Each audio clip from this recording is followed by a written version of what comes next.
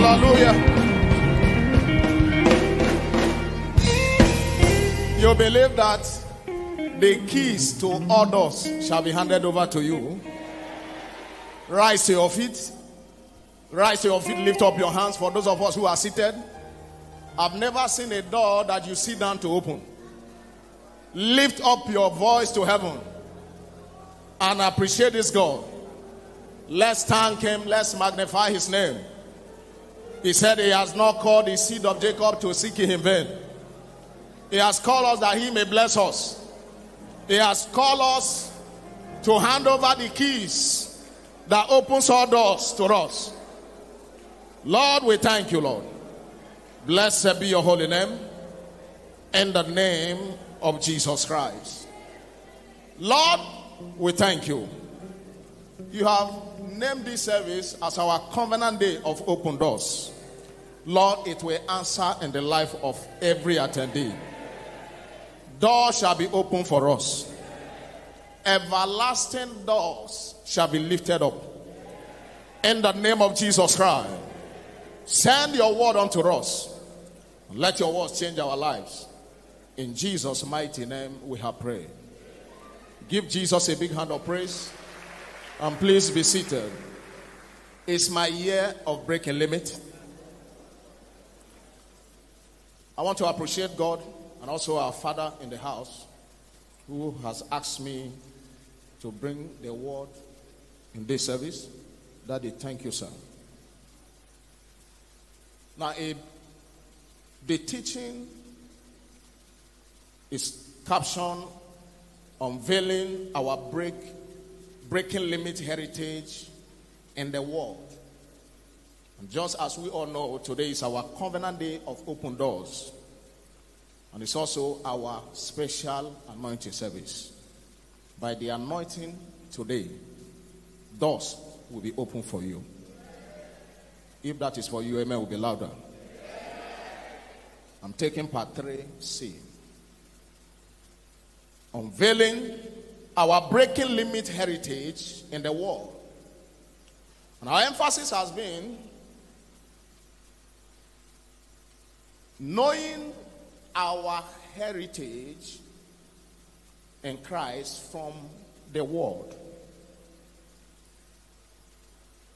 And I start by making this statement that no believer can break limit until he or she know who he is in Christ. God's word, being a spiritual mirror, is what reveals to us who we are and what we have in redemption. Just as the natural mirror reveals to you how you look like, so also the scripture, the Bible, reveals to us what God has ordained us to be. And as we begin to do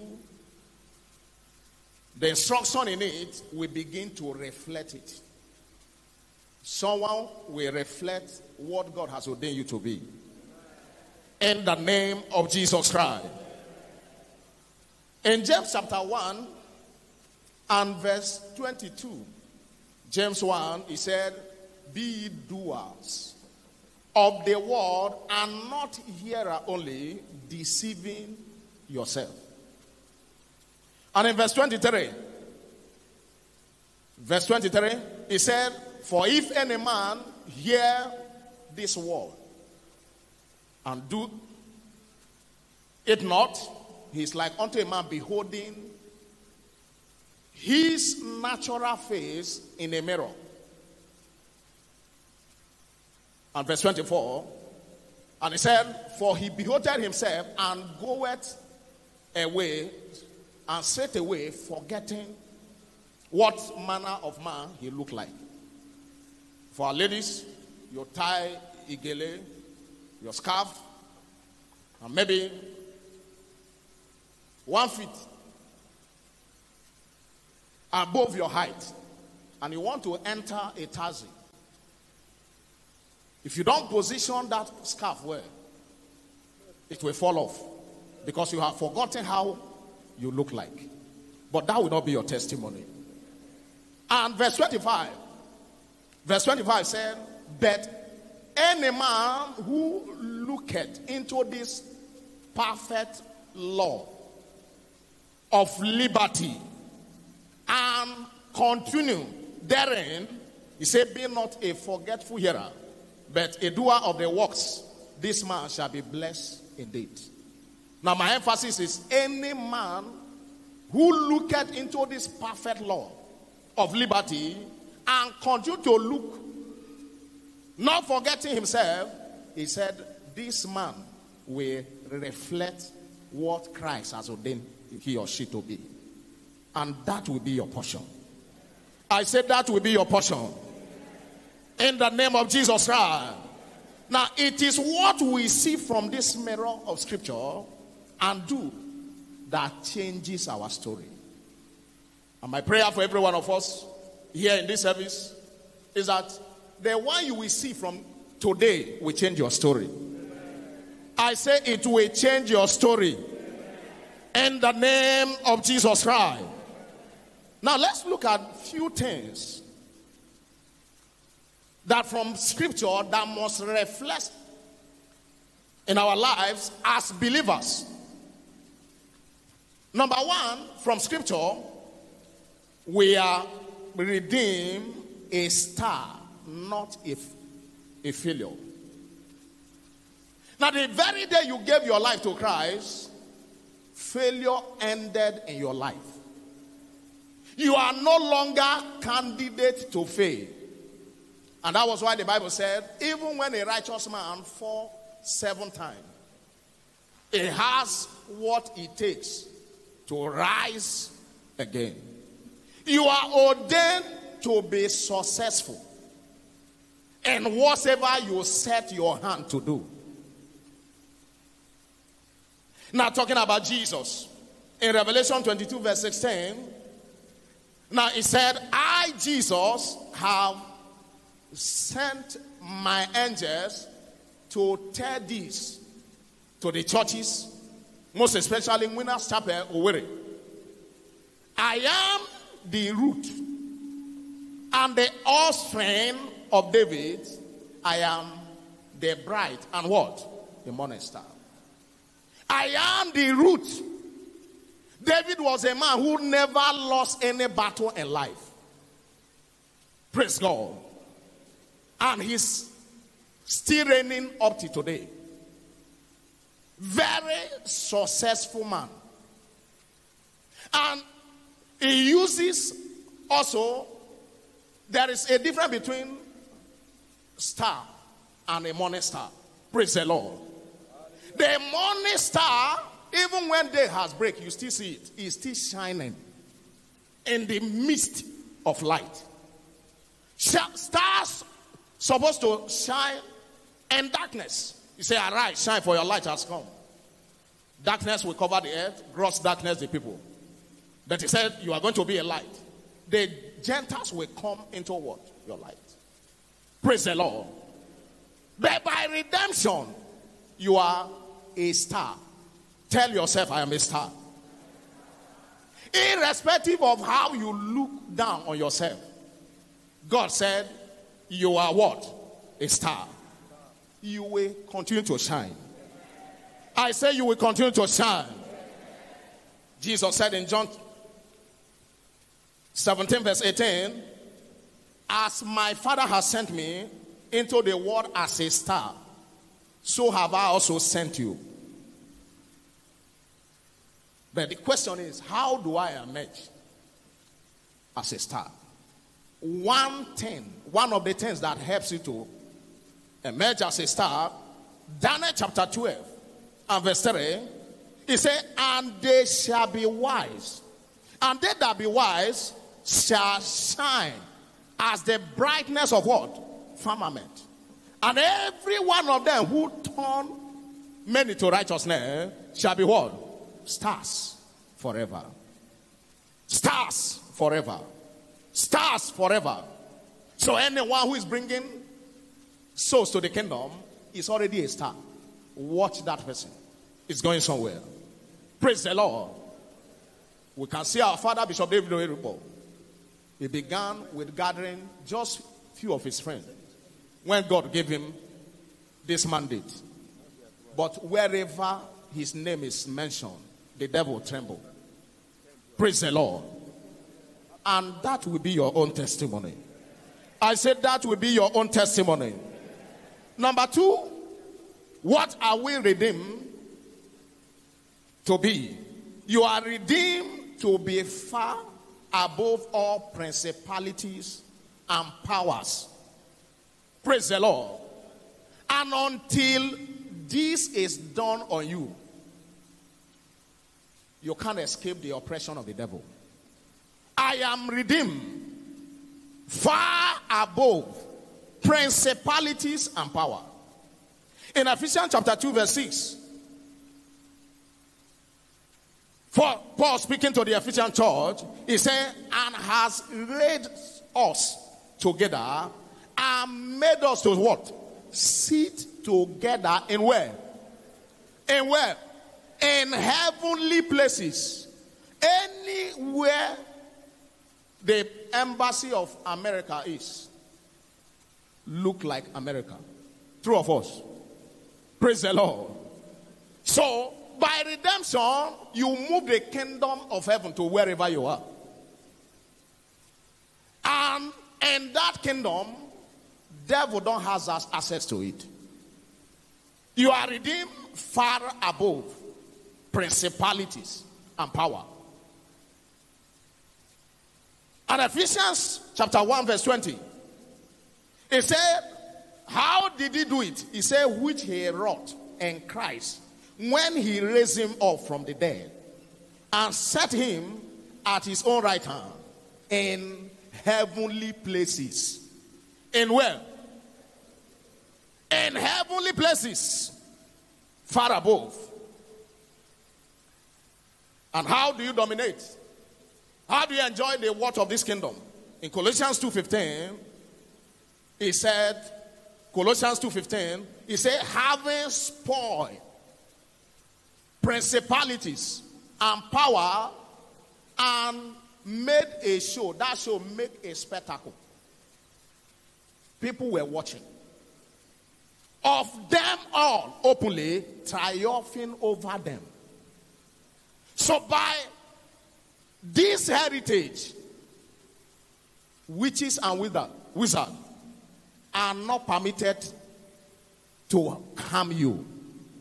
Because where you belong to, they can't come there. May you enjoy this grace. I say, may you enjoy this grace. In the name of Jesus Christ. When you understand that you are above principality and powers, you are not scared of going to your village if you have something to do there. Praise the Lord. Maybe you think that one of your uncle has any power. He said, touch not my anointed and do my prophet no harm.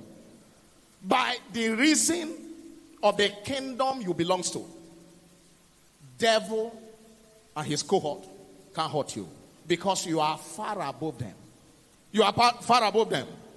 You can't compare a vehicle going to Lagos and airplane going to Lagos.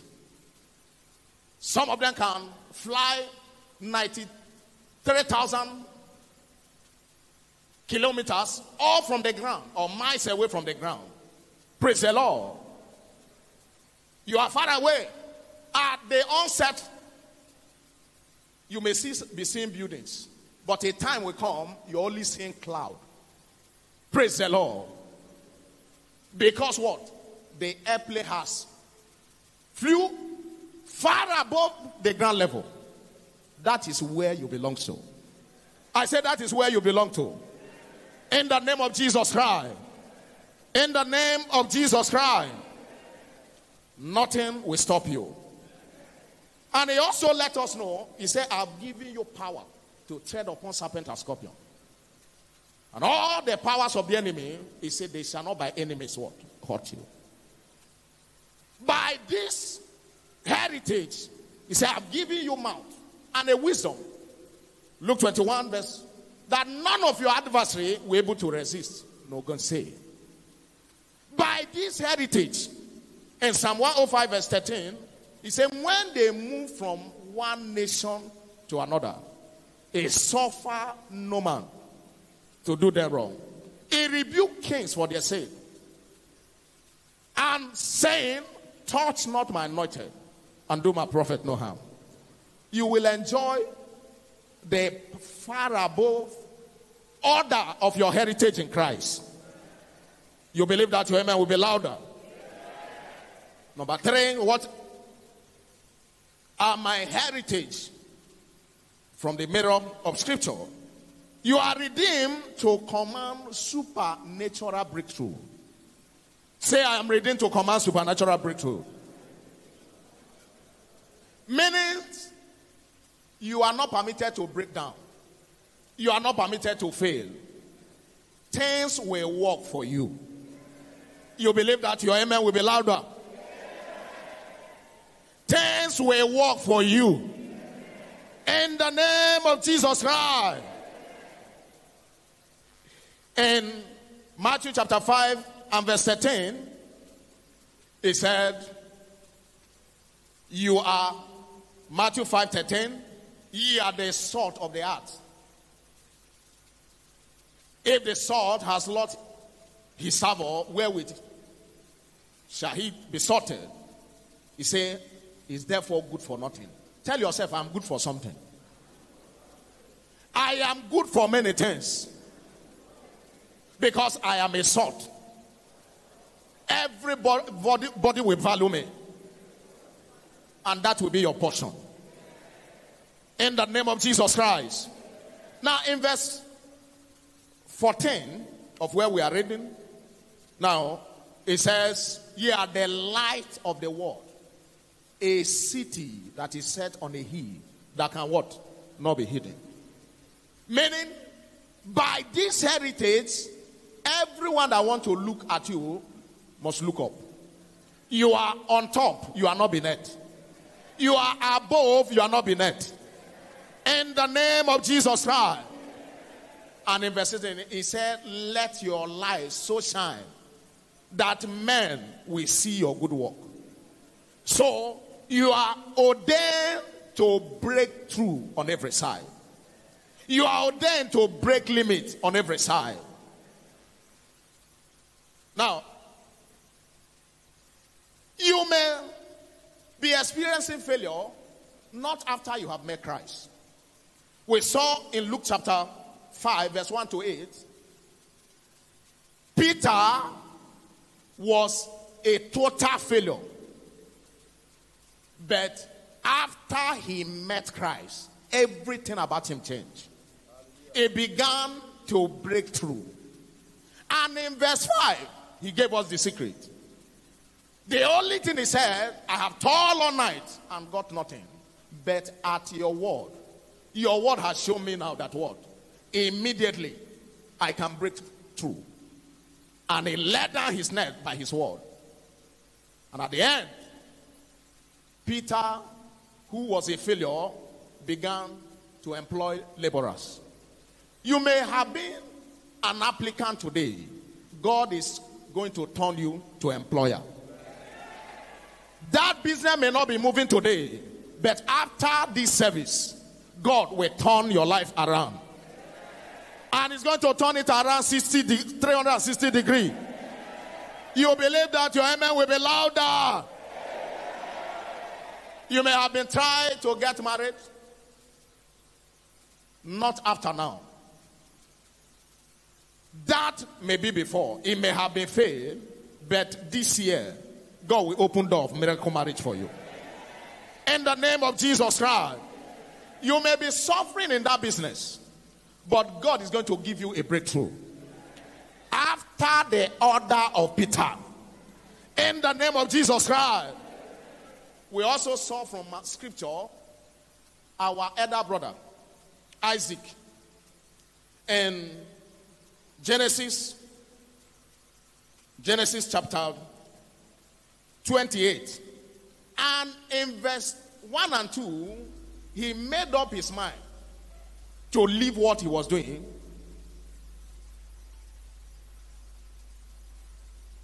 Genesis 26, verse 1 and 2. And in verse 12 and 14, after the word of the Lord has come to Isaac, Isaac sowed in that land. And that same year, he received what? 100-fold. And the Lord blessed him. Verse 13, he increased him. It was great. Say breakthrough. And grew until he became very great. And everyone around him began to envy him. This year, God will bless you. Give you a breakthrough that will make you an envy to others. If you believe that, your amen will be louder. And Galatians 4, verse 28, remind us, shows us that we are like Isaac.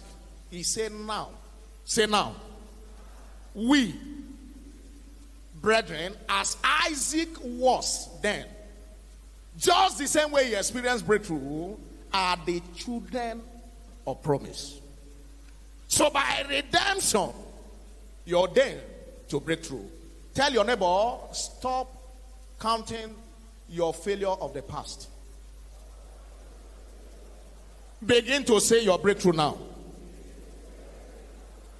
And that will be your portion. I said that will be your portion.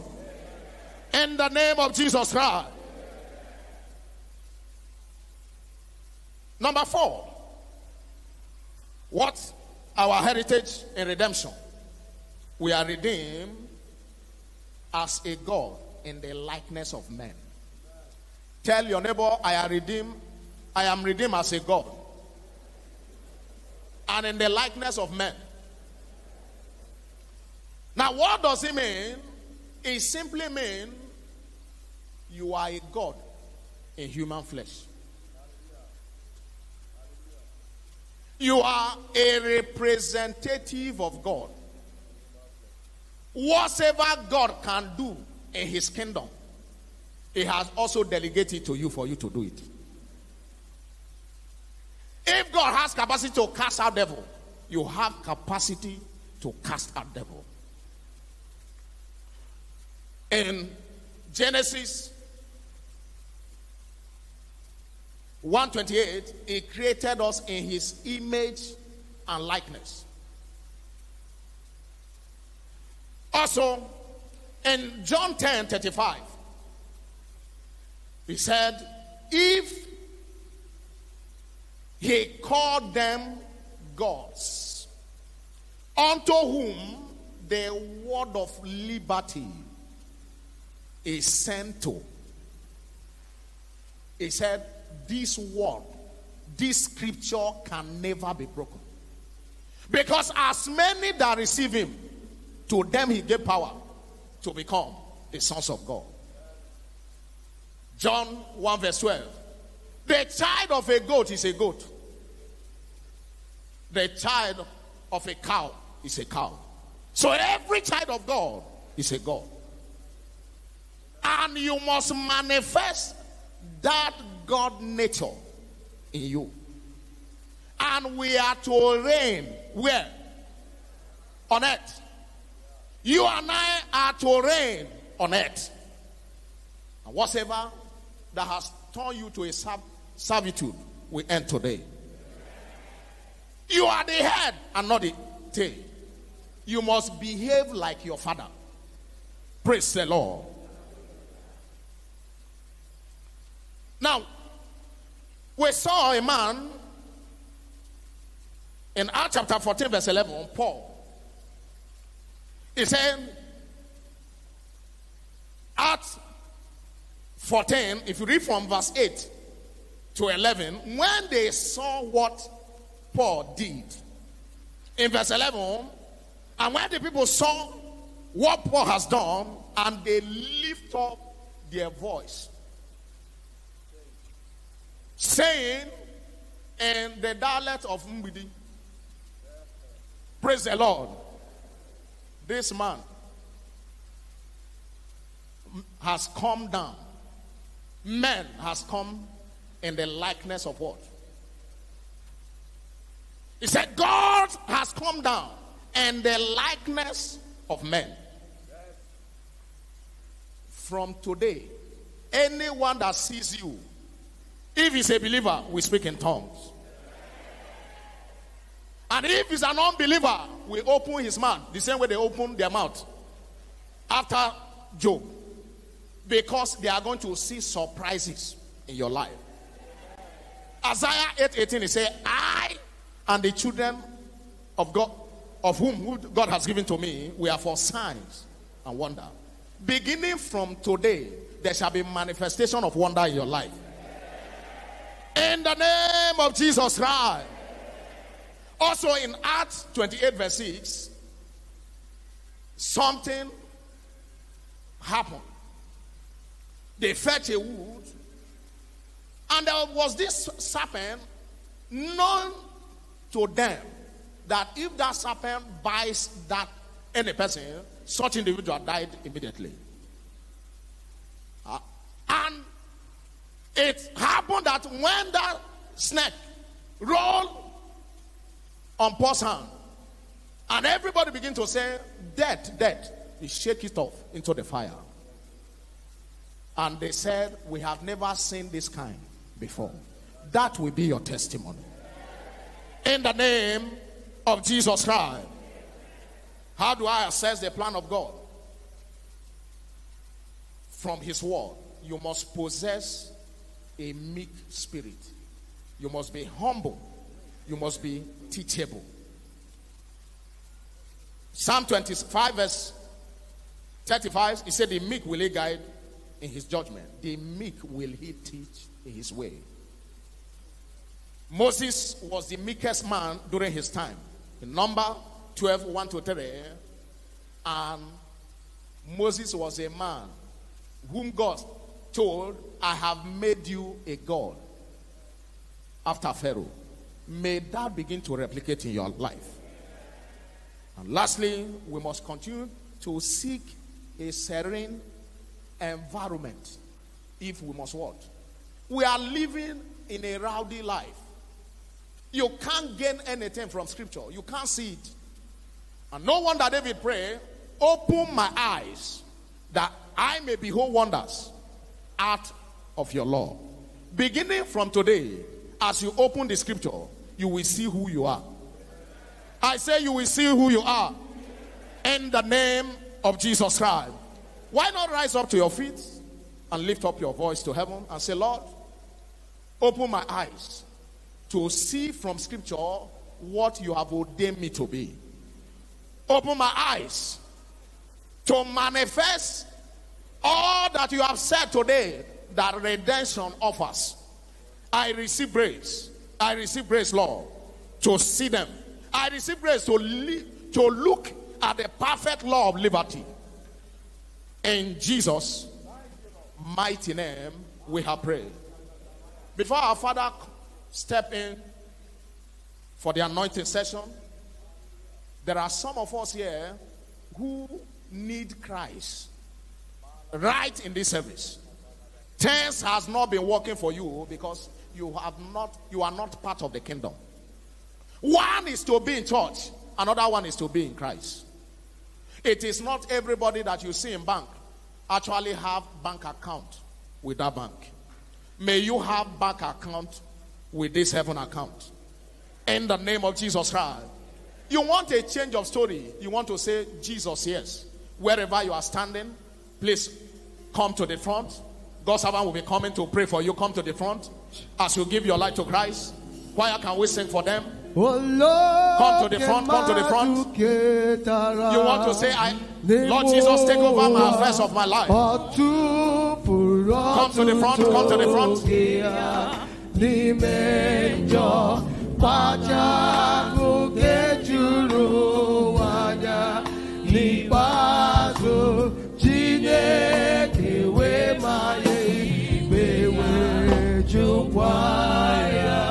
You don't somebody to push you.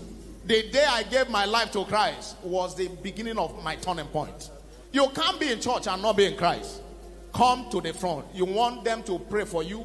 You want God's servant to lead you to Christ. Wherever you are standing, please come to the front.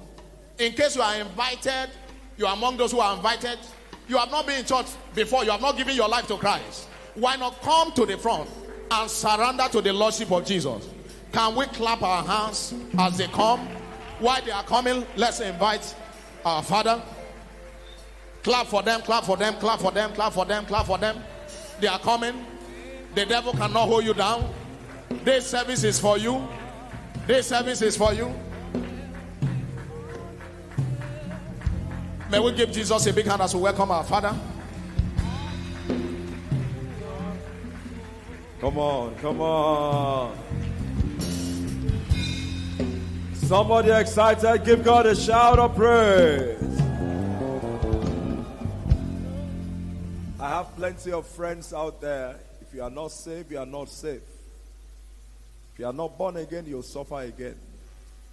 There are too many things that want to keep you down. I'd like you to react this morning. Wherever you are a student, you are a doctor, you are a lawyer. No matter your level, only Jesus can save you. Why don't you join them very quickly?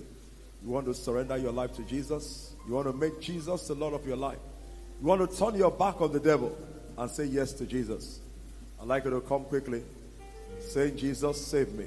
Keep clapping as they're coming. Keep clapping as they're coming.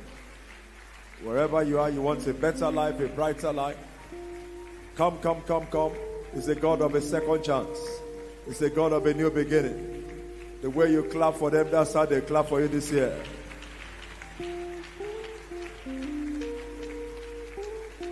Please be seated, church. My friends in front, put your right hand on your heart and say after me, say, Lord Jesus. Say louder, Lord Jesus, I give you my heart. Forgive me my sins. Lord of Jesus, deliver me today. From now, I decide and I declare Jesus Christ is my Lord and Savior. I receive you.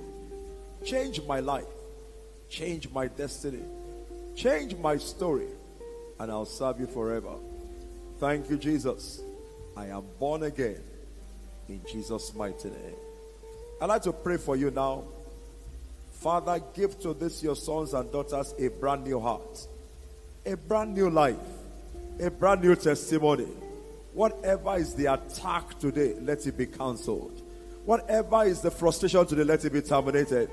Whatever is the trouble today, turn into a miracle. And I declare from today, you will never see trouble in your life anymore. I call today a day of new beginning for you. Shout the loudest, amen. Open your eyes, look up here. November 1981, I stepped out like this to give my life to Jesus. From that day, I have looked at Jesus only. And it has been forward ever, backward never. I'd like to congratulate you.